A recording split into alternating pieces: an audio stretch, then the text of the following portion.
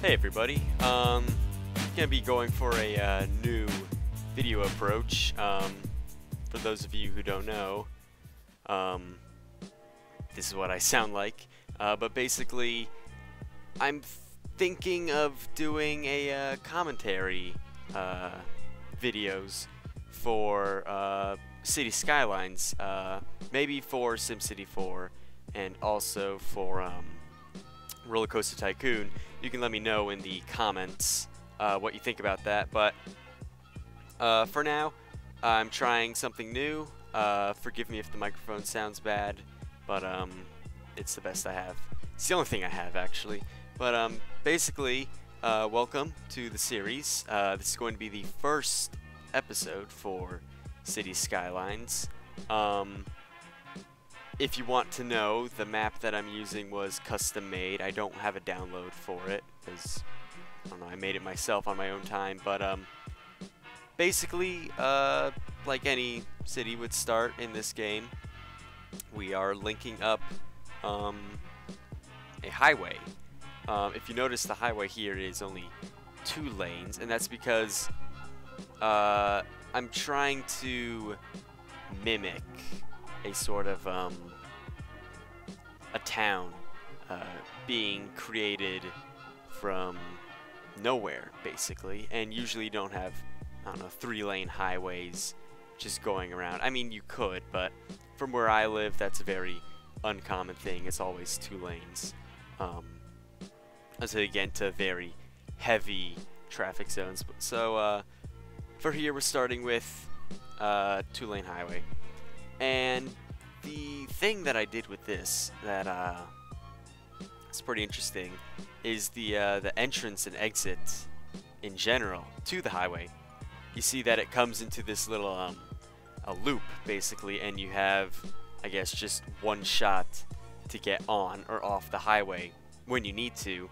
Otherwise, you'd have to, you can't even really do anything else. You'd have to loop all the way back on some other exit that's not even within the region. So I gotta work on that later. I get a basic town going in this video, or this episode, I should say. Right now I'm just laying out the grid for the town, and what was weird is when laying out the grid, each road that I connected to, it said it was 90 degrees, and yet the grid still somehow got really messed up, so I end up deleting it later. You'll probably see, unless I cut that out of the recording, but I don't think I did. I'll probably, yeah, I can see that the grid's off, so I'll probably end up deleting it. But basically, it's going to be very grid-like in this city, at least in the downtown area. Towards suburbs and whatnot, it's going to be like more curvy roads and whatnot. Again, like where I live. It's like that. So basically, that's what I'm trying to go for. I'm just going off of what I know, which is cities and suburbs, because I live fairly close to a city and live in a suburb. I don't know why I even bothered saying that, but this exit to the highway was actually modeled after one in St. Louis. I'm not sure what part of St. Louis. It's on the, it's to the east of the Mississippi, I believe, or is it the Missouri River? I don't even know. It's to the east of it, entering some suburbia zones. I don't even know where I was going from there. But basically, just trying to get a grid layout down. There's lots of trees on these roads. Well, not trees at the moment. It's going to be grass at first, but eventually it'll be replaced with trees and whatnot. So just laying out the grid, and I have infinite money turned on because I have not played this game a lot. I've pumped a lot of mods into it. I have a bunch of mods and assets downloaded because I just could not play the vanilla game. It just irritated me a lot with just how it looked and how it played as well.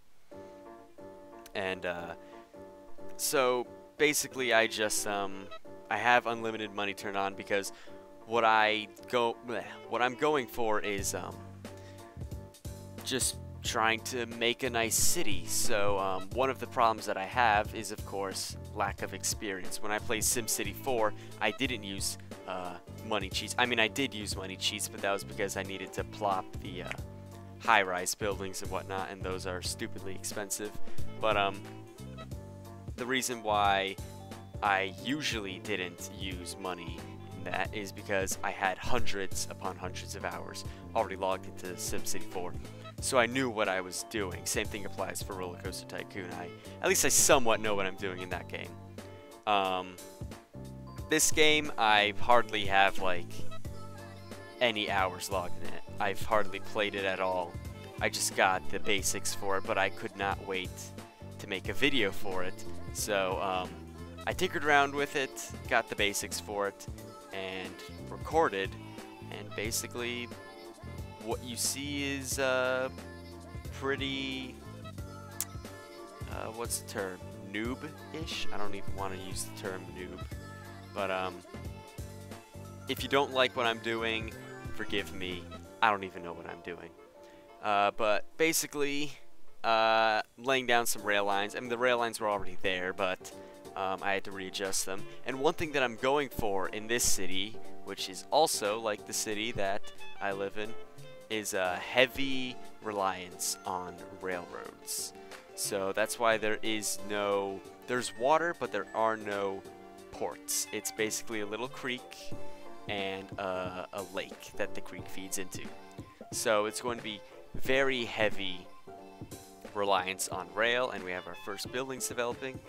But that's basically going to be it. So be prepared to see tons and tons of rail connections in the future, and rails going everywhere. Because who doesn't love trains? I bet a lot of you don't like trains, but I think trains are pretty cool, so why not build a city that's based around that? So at the moment, just getting down some housing and whatnot.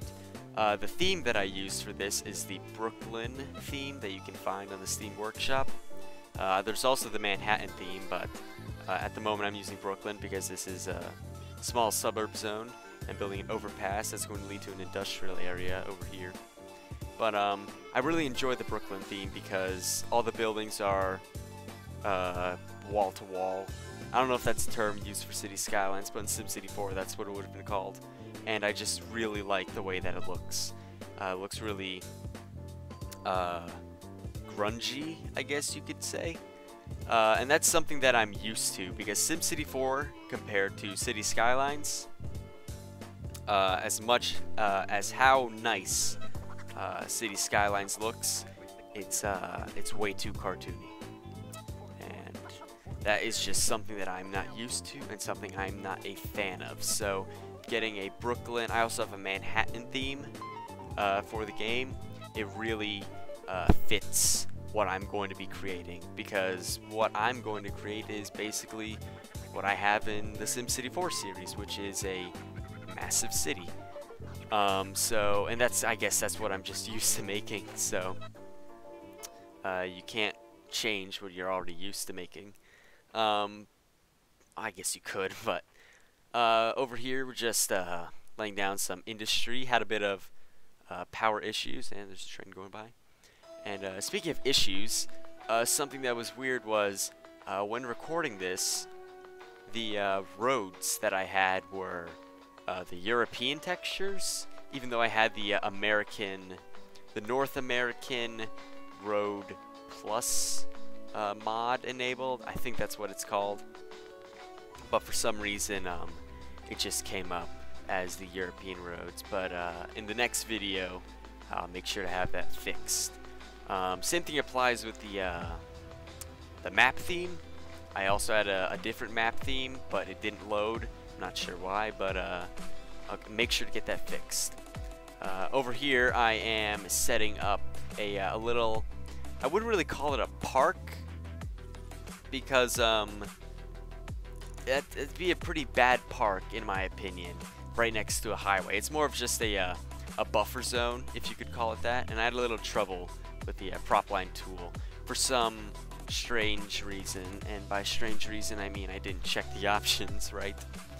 But I would try and lay the fence props down, and they would keep disappearing, and that's because I didn't have like the fence prop anarchy enabled. So over here I fixed it, got it all working. But like I was saying before, excuse me, it's not really a park so much as it is a buffer for the highway and the suburbs. So there's going to be trees and whatnot, fencing to keep people out of there, albeit being fence that you could easily just hop over. But lots of trees. There's going to be little benches along that path that I put down, so that's why you could say that it's a park, but I just really didn't want it to be exclusively foliage, because then it just seemed out of place at that point. Having a bunch of trees surrounding all of this civilization just didn't seem right. And instead of putting the white picket fence over here, I decided to use a wooden wall, but a wooden fence. I'm not sure if I'm gonna keep that because it seems out of place as well, and also not the safest thing. I mean, usually if you want to prevent cars from crashing off, you'd probably put like cement or whatnot and not just a wooden fence. But I thought it would look pretty good, considering that it was just a little small town beginning. So wooden fence is there at the moment, but I might change that later. Just putting down more foliage. Here are the benches that I was talking about, so kind of fits as being a park. I also put in some lights. Gonna be a lot of custom lights that I'm putting in because the default lights that get placed with certain props just don't fit the scenario right. Another thing that about lights, you're gonna see me later, the roads that I had placed down, the default lights, as I was saying before, they come out as white or even bluish, and I do not like that one bit. While some cities and some streets do have lights that are that color, most of them have the nice orange halogen glow. If it's halogen, I don't even know my light bulbs, but has a nice orange aura to it, and that's what I'm used to, and that's what I'm gonna go for. So you're gonna see me replace the roads. Yep, here I go. And I'm not sure if there's a mod or a way to do this, but I had to switch them to one-way roads, then switch them back to the center turning lane to get that just right. But you're gonna see me switch it to nighttime, and I'm gonna. It really makes a difference when you think about it. The orange versus the white, because the orange really sets the mood of the city. I'm not gonna lie. So having the bright white lights, it makes it seem like a sort of utopia, I guess. And I'm not saying that my city can't be a utopia.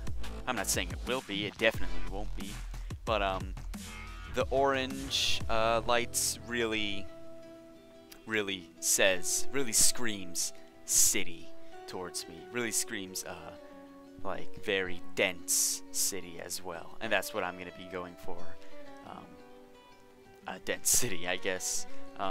So I just upgraded a highway, or not a highway, but a roadway over there, as you just saw, because I didn't really have any major roadways yet. It was just two-way streets. So that was a problem because I knew traffic was going to become an issue later on, so I might as well take care of the problem at its source right then and there. Had to destroy a couple houses, but it was all worth it. And over here, the bridges, the lights were on a different setting, so I had to switch them out. And there we go. Now we have the nice orange lining through the center of the town. But these side streets that have the grass on the side, I'm going to upgrade them to have trees. But when I also do that, I'm going to replace the street lights again with the nice, or not nice, depending on how you view it, orange glow. Orange glow. I love that product. Not really. God, terrible puns. Moving on, because I've been talking about lights for so long, I have placed down some education, and now I need a high school. The elementary school really fits in with the Brooklyn theme, However, I could not find a high school that fit in with that theme, so I found this modern high school that's going to be on the other side of the main avenue, but going along the main center turn lane road, which I'm probably going to upgrade in the future once traffic becomes an issue. Excuse me, just burped a little bit. But over here, I am setting up the parking lot that's going to be in the rear of the building. Not a super large parking lot. I mean, I don't see a reason for the parking lot being super big, considering you could walk to school with its proximity to the rest of the community. But a parking lot was necessary for students who live far away, I guess. And the school comes with its own parking that you can see over there in the top of the screen. But that was just way too small. I consider that to be a teacher lot. So I had to make the student lot that is to the rear of the building that you see me building now, using the prop line tool. This mod, honestly, revolutionary towards the game. You can just move props however you see fit, and truly, this parking in the back would have been an absolute nightmare without the aid of this mod. So I forgot who made the mod, and I know everybody else who makes City Skylines videos uses it, but I just need to say thank you for this masterpiece that you've created. So over here you can see me just putting in, I believe this is the last row of parking spaces that I put in, adjusting it so it's just right. And I'm going to put in the road connection. I was very hesitant on whether to connect this to the center avenue that you see over there, but I eventually did because I didn't want to just force, in a real life scenario, just force traffic to be going in and out through one exit. That's not a very wise thing to do. And over here, like I was talking about with the teacher lot, since it is a teacher lot, I feel like they would be not caged in, but secluded from the other lot, the student lot. It only makes sense, so that way students wouldn't park there. But the front of the building, when I placed down the concrete tiles, as you saw earlier, I covered up some grass that came part of the building. So rather than deleting the concrete tiles, I decided to put in these little grassy plots. I'm not sure what to call them, but basically I'm gonna put some planters, I guess, put some trees and whatnot in there, make it look really nice, and also putting in wooden walls you see over there to separate it from housing that's probably going to eventually develop. And like I said earlier, here I come with my own custom lighting, again with the orange, because the school that I went to, or school that I'm still, not that I'm still going to, but the school that I go to, or went to, however you say it, they all have the nice orange glow, to them. So that's why I went ahead and put some orange lights down. Putting in some dumpsters and whatnot. I'm not sure if that's a key dumpster zone. I'm not sure if the accessibility for garbage trucks is good enough, but it was the most that I had, so I just rolled with it. Something that's weird about this school is that you can see like the little Sims, if that's what they're called. When they go over to the school, they like jump up a full 10 feet. Really weird to get into that center courtyard or whatever it is. It's pretty weird how that plays out, but I don't even know what I'm talking about anymore. It's pretty late over here. It's currently 11 o'clock. I meant to record this earlier, but I didn't really have the time. So, I do apologize for that. If my voice doesn't sound enthusiastic, it's because I am tired. But, moving on now, we are moving, I want to say south, but I don't know what my directions are. Let's just say we're expanding the city even further than it already is. And I had these custom-made farmlands using the different oil and ore resources, so that's why the ground is all different colored. And they're divided with the hedges, because it's supposed to resemble farmland. Again, many other people have already done this. I am in no way original, but I just felt like that would be a nice touch, considering, again, where I grow up, or not where I grow up, where I am currently living and have grown up, there were, and there still are, a lot of farmland, especially where I live. So, like I said earlier in the video, I'm replacing the streets that had the grass siding with the streets that have the trees along the edges. And the light bulbs on these streets are going to be orange, as I previously mentioned many times by now. I should probably stop mentioning it because I'm just gonna, no point in hammering it into your guys' brains. But putting down a little healthcare clinic because people were complaining. Also plopping down a stupid amount of wind turbines because I had nothing better to do to get power, at least at the moment, but I will fix that. But as for right now, thank you guys so much for watching. I know this is a weird, abrupt ending to the video, but I just want to say that'll be all for now. Thank you so much for watching. I'll see you in the next video. Goodbye.